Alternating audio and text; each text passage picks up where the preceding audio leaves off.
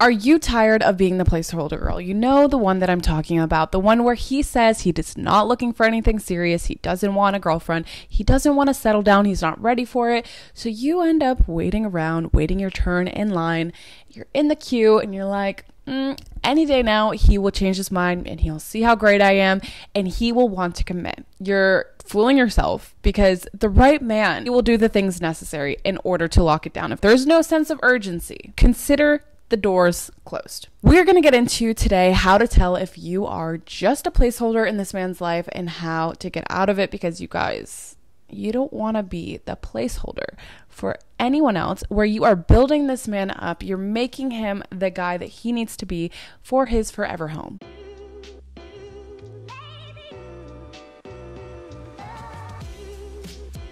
Welcome back to another episode of Way Too Wifey. I am your host, respectfully Gabby, and in this podcast we talk all things dating and relationships in this modern day. And if you are new here, hi, I'm Gabby. I'm an online dating coach where I help you transform your confidence to live your best lives inside and outside of relationships. You guys, it all starts from within.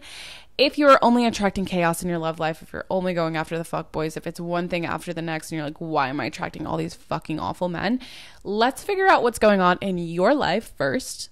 Okay, heal the things in the parts of you that need to be healed. And then I can absolutely assure you that the quality of men that you're going to be attracting is significantly better in people that you actually want to date.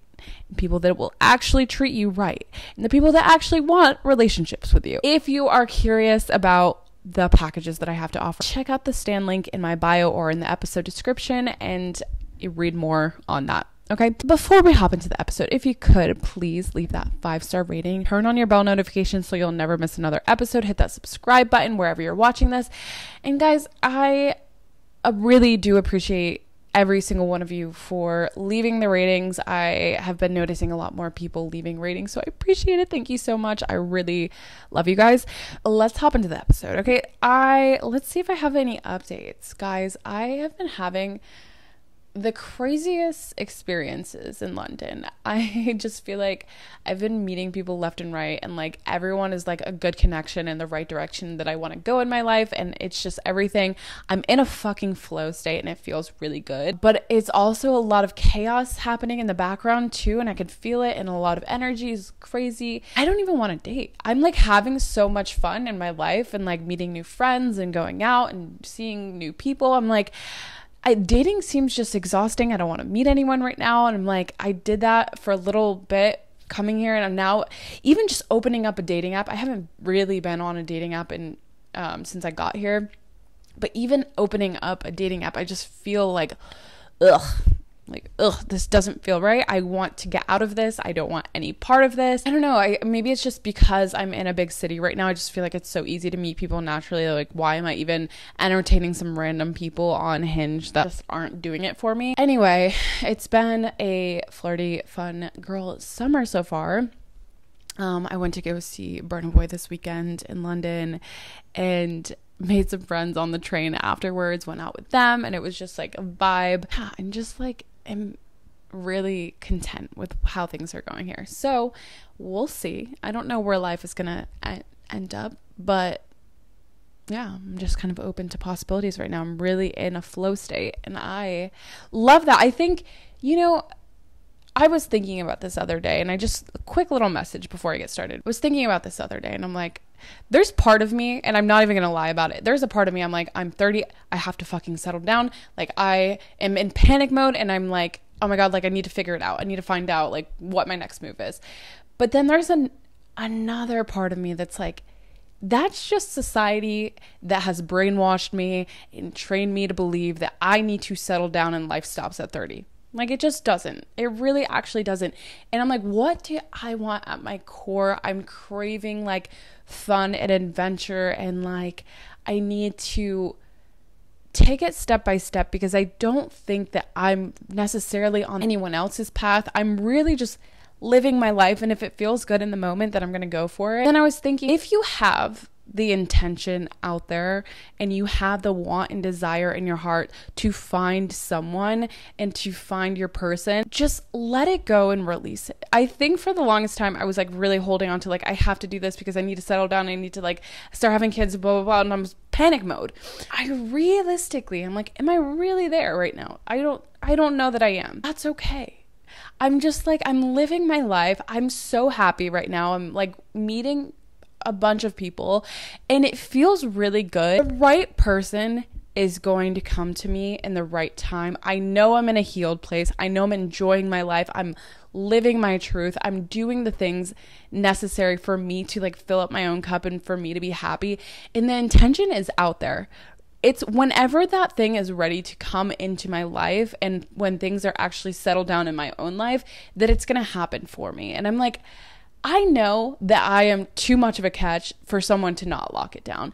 I know that my person's out there. I know it's going to happen when it's going to happen. And once you really fully, truly believe that, you release all control. Oh my God, I have to go find this out. I have to go figure it out. You're chasing after what you want instead of it's going to come when it's going to come. I'm going to meet the right people when I'm going to meet the right people. And some of the people that I meet now could just be the link for my future person in the future. As of right now, I'm just enjoying myself. I'm having a good time. I just don't feel that sense of pressure at this moment as I did when I like maybe even got here, or like even for the past couple of years, that pressure to like, I have to figure it out to settle down, because it's really draining. And I think once you hold on to that attachment and that fear, things don't go the way you want them to go. They actually push you further away from what you actually want. And I really just truly feel like within the past couple of weeks, I've just released all control. Like whatever's supposed to happen is going to happen. I know that everything behind the scenes is working out for me to live my greatest truth. And once you really believe that, I think that things actually start to happen for you, because I swear to God, as soon as I release control and I'm like, I'm just sending it up, whenever it's meant to be, it's gonna be. And I'm cool with just living right now. I really am just like, I feel in flow state. That's what it comes down to. Now, you know that you're in flow state when everything just, I couldn't even like put the pieces together if I wanted to that perfectly. Meeting someone who's a connection to something that I want, or meeting someone who's a connection to another person that is beneficial for me. Everything has been happening really beautifully and it's unfolding very naturally without me having to force the pieces together. So release fucking control. That's all I have to say as a preface to this video. It really has nothing to do with the video, but it's been a thought on my mind and I wanted to get that out there. For anyone who feels pressure, it's causing a lot of friction in their lives, because honestly, it doesn't feel good when you feel like you're trying to force, chasing after finding someone to settle down with and it has to happen right now because that's what society is telling me it needs to happen. It's like, it will happen if you have it in your heart and you know that your intentions are pure, you know that you're in a healed place. In order for things to align, things will happen for you. I can promise you that.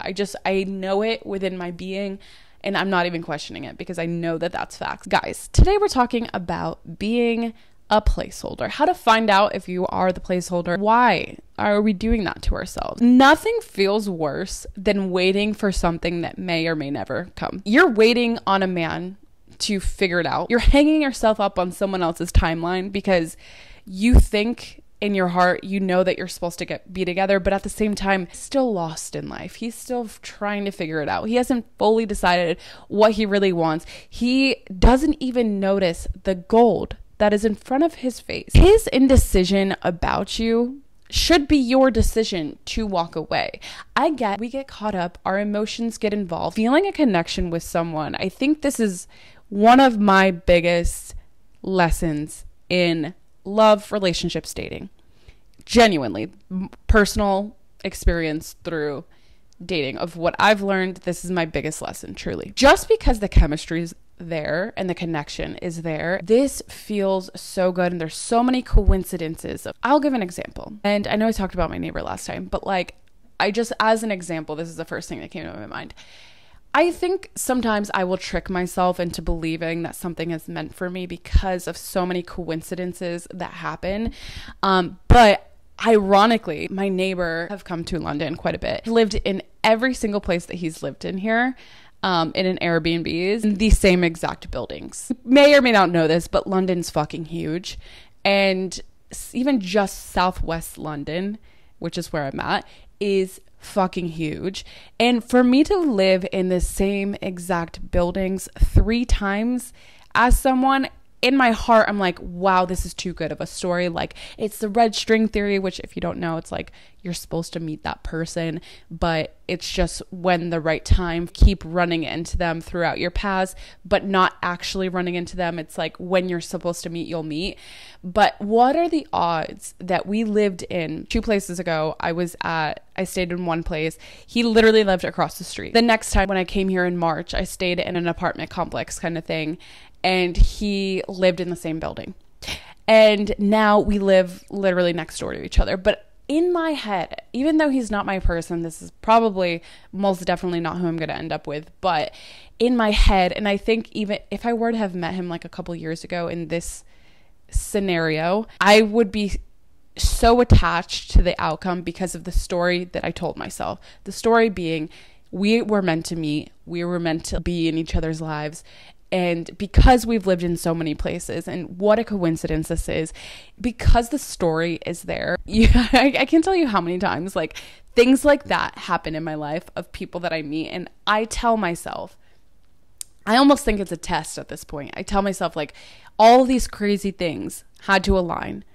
And because all of those crazy things added up, this has to be my person. And because we have a connection, we have the chemistry, it's got to be my person. But what you fail to sometimes recognize is that that person doesn't actually want the same things as you. Yes, maybe we have an amazing connection. Maybe we have the perfect story. Maybe he has a lot of the characteristics I'm looking for in someone. But at the end of the day, he doesn't want a relationship. And do I even want a relationship? I don't even know at this point, okay? Maybe not right this second, but I do think like in the near future, eventually I'm going to get to that point of when I am settled down, because I'm still like traveling about, so I'm still living my life, and I feel like I need to get this out of my system.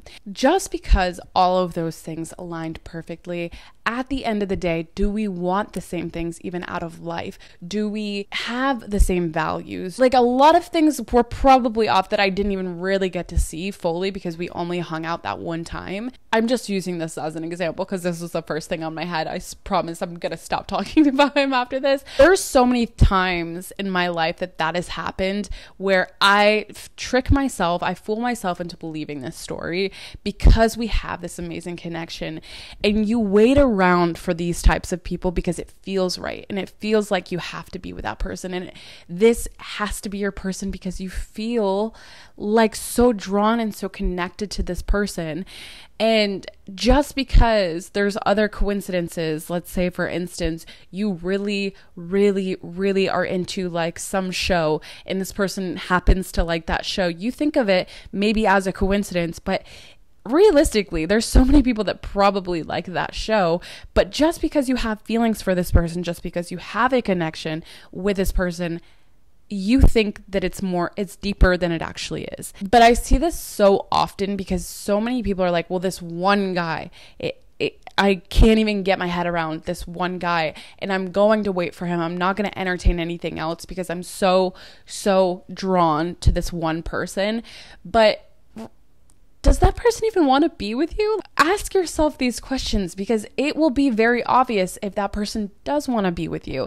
And I think when you hang yourself up on this man's timeline, you fuck yourself over because you're waiting around, and then all of a sudden he gets into a relationship, even though he said he didn't want a relationship. And you're like, well, what just happened there? You told me you weren't looking for anything, and I was waiting around until you were ready, and now I'm just here baffled, confused that you chose someone else. When you wait around for someone else and you allow them to be indecisive about you, you are directly saying to them subconsciously that they matter more than yourself, because at the end of the day, you're really not getting what you need or what you want out of the situation, but you are willing to wait around. And if you're willing to wait around for someone, it almost knocks you down a value because you're not going after what you actually want and what you actually deserve, being that you want a relationship. So if you're waiting around someone else to figure it out, here's my advice to that, because now in my life, the biggest ick for me, honestly, is when a guy and I've thought a lot about this, and this will immediately turn my feelings off, really had to get to this point to get here to like figure out and not get hurt anymore. And I kind of talked about this last episode, but when a man doesn't know what he wants, or he's unsure about what he wants, not even just like with me, but just in his life in general, he's like confused and doesn't have direction and like doesn't have a clear path to get there. His life is just a big question mark. And do I want to be sitting in his confusion with him? Not at all. And so now internally, I'm like, does he know what he wants? Does he know that he wants me? It has to be both of those things, by the way. And not just like, oh, he doesn't know what he wants in life, but he knows that he wants me. Because realistically, I know what I want out of my own life. So I would want someone to also like have a direction and a clear plan of what's going on in their life. Because when both parties know what they want out of life, it is so much clearer of the direction of where your future is going. Do our futures even align together? That is like one of the biggest things that I look for now in dating, potentially finding a long-term partner. Do they have a plan for themselves? How sure are they about me? I mean, realistically, I'm like, how sure am I about them? For sure. But if I'm like, yeah, I like them, I would take a chance with them, but they're like unsure, then immediately I'm like, then I wouldn't take a shot for you, because I'm interested in people that are interested in me, and that's just like how it is. Otherwise, my feelings, my emotions, I can easily grab them and take them out of the situation. It's not that deep. But it took me a long time to get there. I will say it really took me a long time to get there, because immediately when I felt the connection, I would attach myself to that person, leave in my head that that had to be my person. And I'd be like, this is my husband. It has to be. Look at all of the clues as to why that this is my husband. You will find, and you will convince yourself, you will find all of the things that lead you to believe that you are accurate in saying that this is your person. You will take and grab for anything. Well, this person does this, and I always knew that I would want someone who did this for a living. Like, do you realize how silly that sounds? Well, I realized that like he comes from this background, and I always thought that like I would date someone from this cultural background, and like we lie to ourselves so much. Like, yes, maybe you have an attraction towards like a specific culture or a specific career or specific like hobbies or whatever, but at the end of the day, that doesn't make a good partner. That's just someone might be interested in the same things or might come from a place where you find interesting. That doesn't mean that that person is your forever person. Some things kind of line up.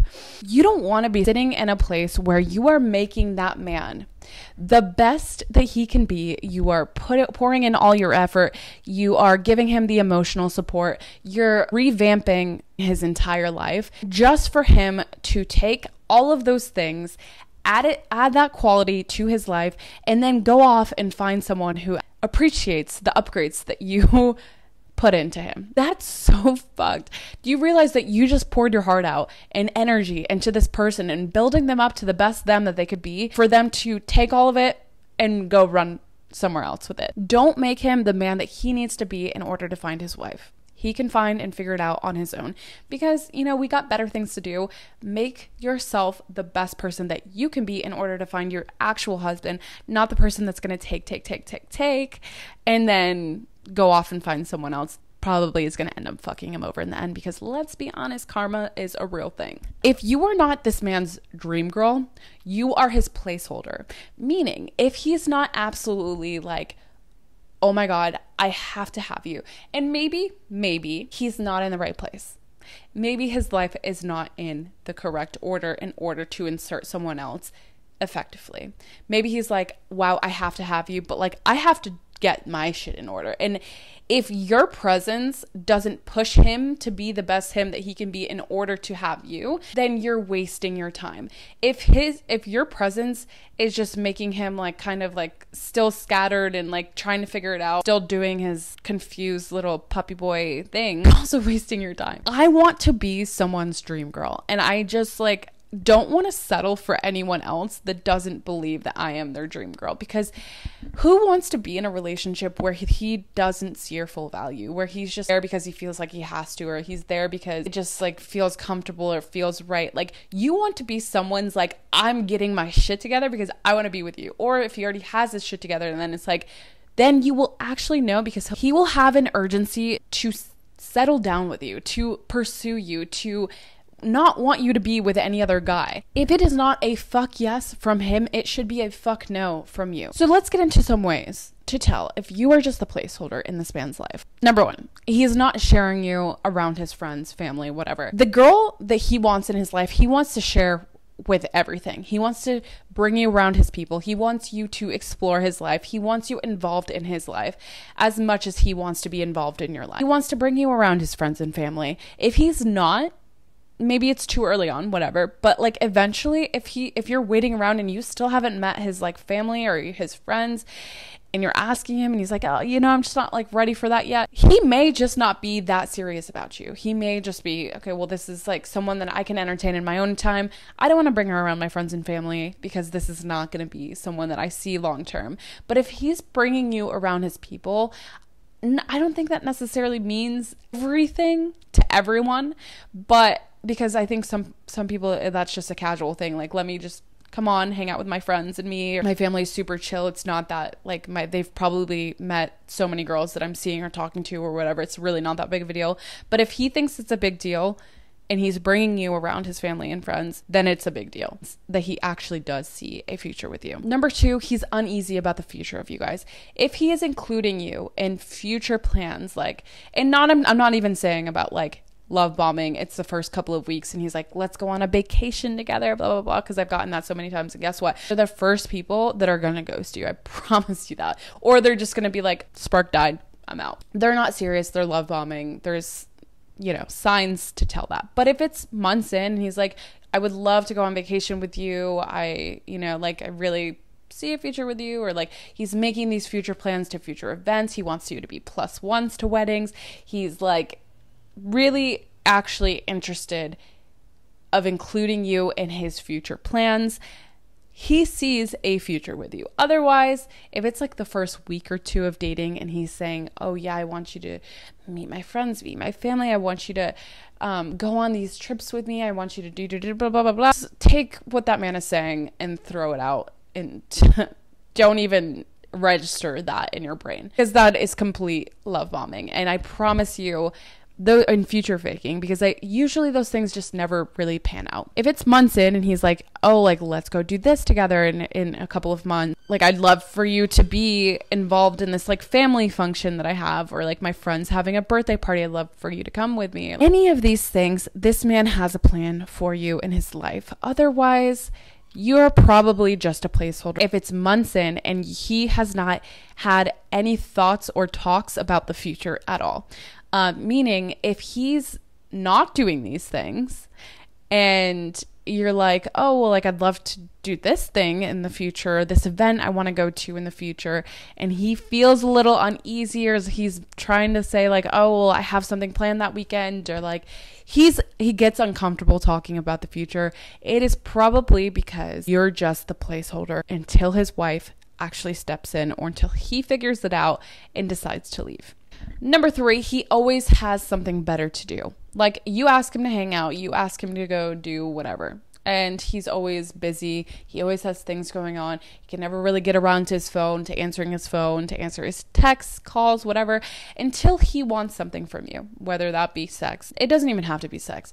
It could really just be like, oh, he wants emotional support. He wants attention. He wants something from you when it's convenient for him. If it's only always convenient for him and not when it's convenient for you or for the both of you, it's a problem. Okay, he's using you to get what he wants and to fulfill his own needs and not actually commit. This is a one-sided relationship, and it's up to you to wake up and realize that's what's going on. And I think that this one is overlooked, because for me, I think I've fallen into this so many times where I am so involved in other people's lives. I'm like intrigued. I want to know what's going on. I'm like there for you.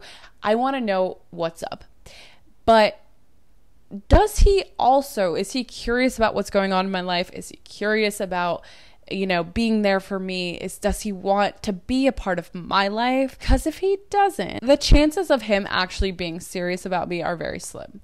Does he even care to like ask questions? These are things that I used to overlook a lot, because I guess a little bit of a people pleaser tendency of like wanting to fulfill all their needs, but then also not getting my own needs met. And I didn't even really realize that was a thing until maybe the last couple of years of like, okay, I see what's going on here. And I'm waking up to the fact that I need to be more conscious when I'm going on dates and I'm the only one asking questions. This is not a mutually beneficial thing. But I will say sometimes if it's just like one date and like, I think some people do get nervous because I've been on first dates with people and they just talk about their selves the whole time. And I'm like, didn't love, like, I mean, I had a good time, but I didn't love that it was like super one-sided. And I'll either now say something about it and just be very upfront about what happened, or I'll see how they act on date number 2 if I liked them enough to explore another date. Because I think sometimes people are just nervous, and I've had this happen before where he talked about himself a lot the first date, but then on the second date, he was very, very, very careful. And I didn't even bring this up. He was just like very interested in asking questions and like really trying to get to know me. And I'm like, okay, cool. That's cute. I love that. I thought this was going to be like a one-sided thing again, but he showed up. He showed himself. He was actually curious about getting to know me on the second date. So sometimes people are just nervous. Give them a little bit of time to like, you know, reciprocate. And I think even sometimes I get stuck in that place where someone's only asking me questions and then I'm talking about myself the whole time. And I'm like, wait a minute, like, thanks. I like talking about myself, obviously, but I do want to get to know the other person too. It should be a back and forth thing. And I think this really only happened that I've caught on and realized that this guy, we weren't even on a date. I think I met him out and he was just asking a bunch of questions about me. And I was just like, blah, blah, blah, answering, like giving him all the stuff. And he's like, do you want to know anything about me? And I'm like, oh my God, my fault. Yeah, I do. But now that you put me on the spot like that, I'm like taken aback. But I think just being more conscious of like, is this an equal back and forth? This is something I actively now have to be more conscious of because I don't want to be one-sided in either direction. I think it really should be a conversation, a flowing conversation of like back and forth. If that man is only using you as a placeholder, he doesn't care what's going on in your life. Trauma dumping. He's giving you all the things in his life. He's talking about himself. He like has all the things, but he doesn't actually care about what's going on in your life. And it's very evident because he doesn't really listen to you when you do say these things. Keep that in mind. Actively pay attention to these things. Again, you are no one's placeholder. The more that you hang yourself up on someone else's timeline, waiting for them to come around to the fact that you are it, the more you're disrespecting yourself. And I think the less respect this person is going to actually have for you. No one's going to respect fully the person that's just waiting around. Like, put yourself in the other person's shoes. If that other guy was just waiting around, just like, hey, I'm here whenever you're ready. Just here whenever you're ready. You're going to be like, this doesn't feel right. This doesn't feel good. Like, why are you so set on me when I don't even really know that I like you? Like, the energies are off. When someone puts someone else on a pedestal instead of like both equally being interested, you kind of question whether or not that person really even respects themselves. And no one's going to respect you if you don't respect yourself first. Have a little bit more respect for yourself and know when to walk away, because the more you keep yourself as a placeholder, the more you're letting this man benefit from you. You're not reaping any of the benefits yourself. That is it for this week's episode. I hope you enjoyed. And if you did, please leave that thumbs up, that 5-star rating wherever you're watching this, whatever rating system they have. And then I will talk to you all next Tuesday.